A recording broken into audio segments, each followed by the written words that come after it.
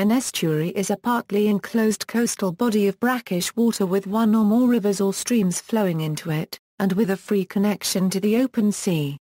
Estuaries form a transition zone between river environments and maritime environments and are subject to both marine influences, such as tides, waves, and the influx of saline water, and riverine influences, such as flows of fresh water and sediment.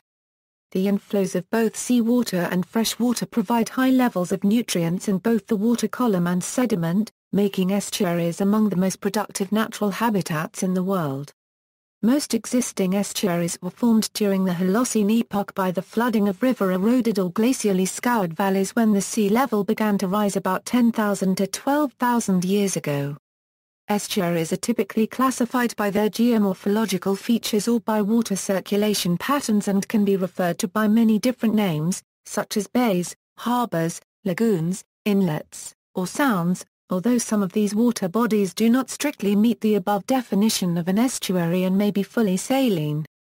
The banks of many estuaries are amongst the most heavily populated areas of the world, with about 60% of the world's population living along estuaries and the coast. As a result, many estuaries are suffering degradation by many factors, including sedimentation from soil erosion from deforestation, overgrazing, and other poor farming practices. Overfishing. Drainage and filling of wetlands. Eutrophication due to excessive nutrients from sewage and animal wastes. Pollutants including heavy metals, polychlorinated biphenyls, radionuclides and hydrocarbons from sewage inputs. And diking or damming for flood control or water diversion. Definition. The word estuary is derived from the Latin word or estuarium meaning tidal inlet of the sea, which in itself is derived from the term estus, meaning tide. There have been many definitions proposed to describe an estuary. The most widely accepted definition is, a semi-enclosed coastal body of water, which has a free connection with the open sea, and within seawater is measurably diluted with fresh water derived from land drainage. However, this definition excludes a number of coastal water bodies such as coastal lagoons and brackish seas. A more comprehensive definition of an estuary is a semi-enclosed body of water connected to the sea as far as the tidal limit or the salt intrusion limit and receiving freshwater runoff. However, the freshwater inflow may not be perennial. The connection to the sea may be closed for part of the year and tidal influence may be negligible. This broad definition also includes fjords, lagoons, river mouths, and tidal creeks. An estuary is a dynamic ecosystem with a connection with the open sea through which the seawater enters with the rhythm of the tides. The seawater entering the estuary is diluted by the fresh water flowing from rivers and streams. The pattern of dilution varies between different estuaries and depends on the volume of fresh water, the tidal range, and the extent of evaporation of the water in the estuary. Classification based on geomorphology. Drowned river valleys. Their width-to-depth ratio is typically large, appearing wedge-shaped in the inner part and broadening and deepening seaward. Water depths rarely exceed 30 am. Examples of this type of estuary in the U.S. are the Hudson River, Chesapeake Bay, and Delaware Bay along the mid-Atlantic coast. And along the Gulf Coast, Galveston Bay and Tampa Bay. San Francisco Bay is another good example of a drowned river valley. Lagoon-type or bar-built, these estuaries are semi-isolated from ocean waters by barrier beaches. Formation of barrier beaches partially encloses the estuary, with only narrow inlets allowing contact with the ocean waters. Bar-built estuaries typically develop on gently sloping plains located along tectonically stable edges of continents and marginal seacoasts. They are extensive along the Atlantic and Gulf coasts of the U.S. in areas with active coastal deposition of sediments and where tidal ranges are less than 4 am.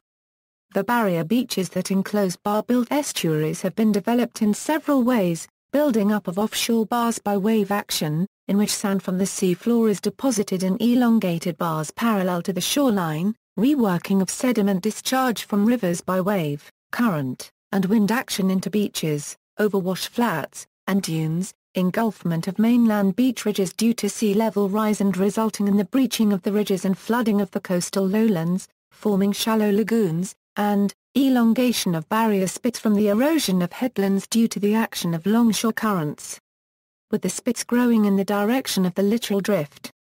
Barrier beaches form in shallow water and are generally parallel to the shoreline, resulting in long, narrow estuaries.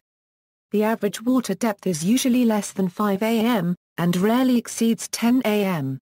Examples of bar-built estuaries are Barnegat Bay, New Jersey; Laguna Madre, Texas; and Pamlico Sound, North Carolina.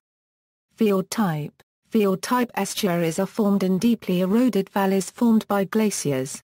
These U-shaped estuaries typically have steep sides, rock bottoms, and underwater sills contoured by glacial movement.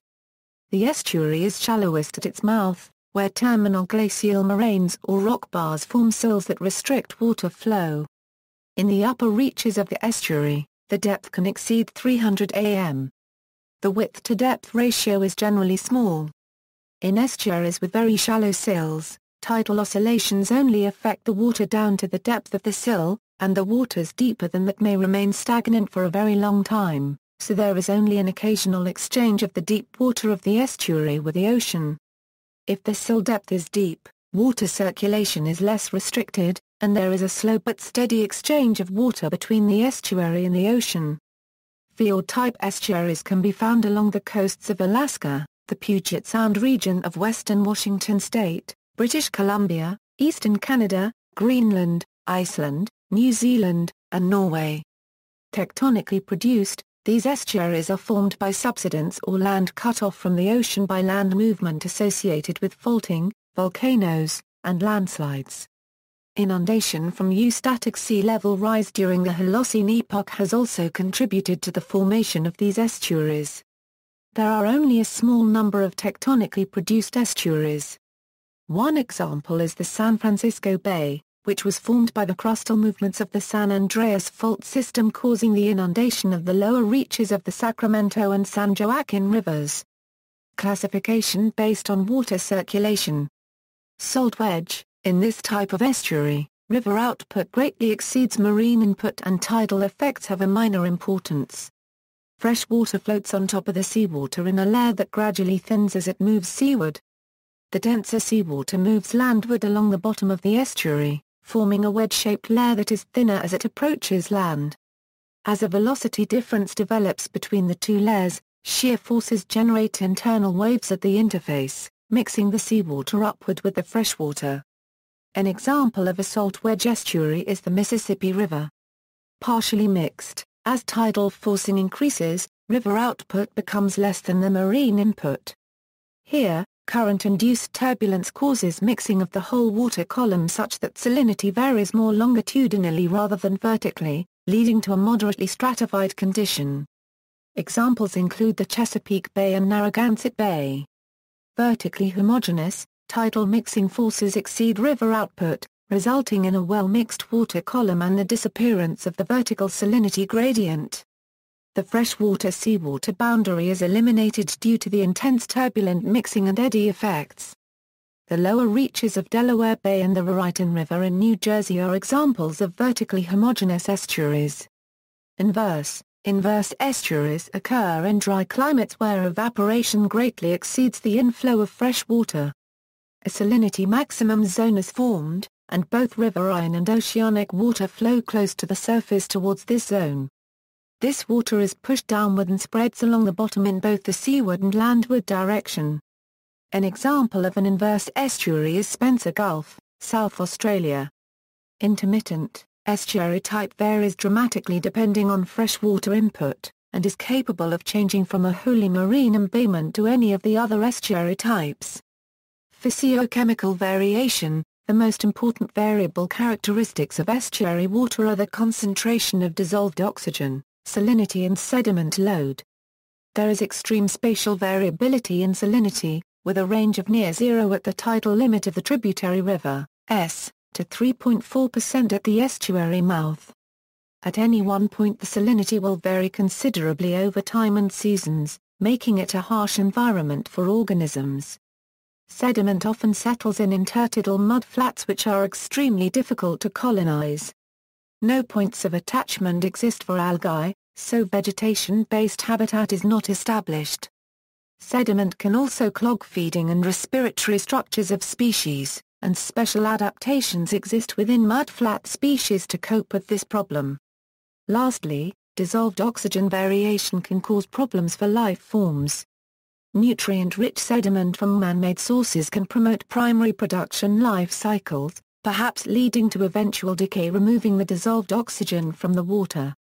Thus hypoxic or anoxic zones can develop. Implications for marine life: estuaries provide habitats for a large number of organisms and support very high productivity. Estuaries provide habitats for many fish nurseries, depending upon their locations in the world, such as salmon and sea trout. Also, migratory bird populations, such as the black-tailed godwit, Limosa islandica, make essential use of estuaries. Two of the main challenges of estuarine life are the variability in salinity and sedimentation. Many species of fish and non-vertebrates have various methods to control or conform to the shifts in salt concentrations and are termed osmoconformers and osmoregulators. Many animals also burrow to avoid predation and to live in a more stable sedimental environment. However, large numbers of bacteria are found within the sediment which have a very high oxygen demand. This reduces the levels of oxygen within the sediment, often resulting in partially anoxic conditions, which can be further exacerbated by limited water flux. Phytoplankton are key primary producers in estuaries. They move with the water bodies and can be flushed in and out with the tides. Their productivity is largely dependent upon the turbidity of the water. The main phytoplankton present are diatoms and dinoflagellates, which are abundant in the sediment.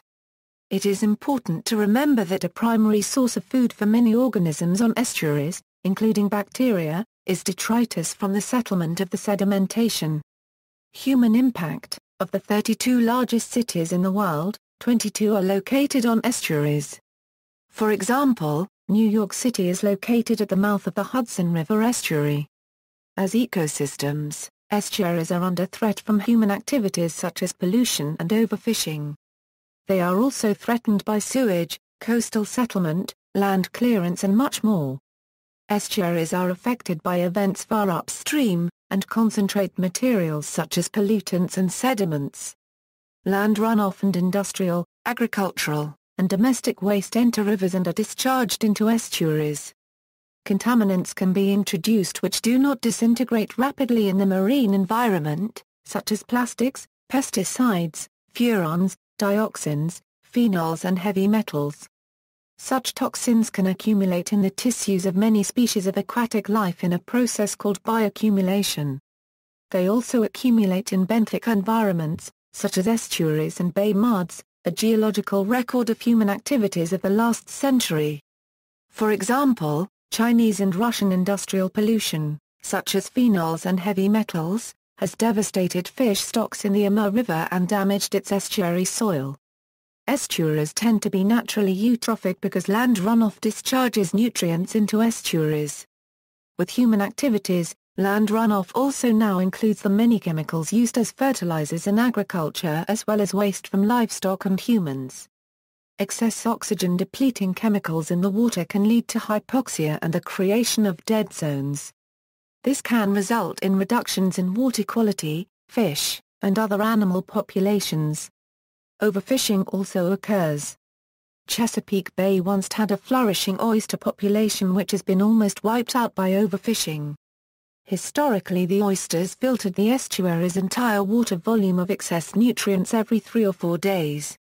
Today that process takes almost a year, and sediment, nutrients, and algae can cause problems in local waters. Oysters filter these pollutants, and either eat them or shape them into small packets that are deposited on the bottom where they are harmless. Notable examples. See also. References. External links: animated documentary on Chesapeake Bay NOAA. Habitats, estuaries, characteristics WWWON Navy Mill. Retrieved November 17, 2009, The Estuary Guide A.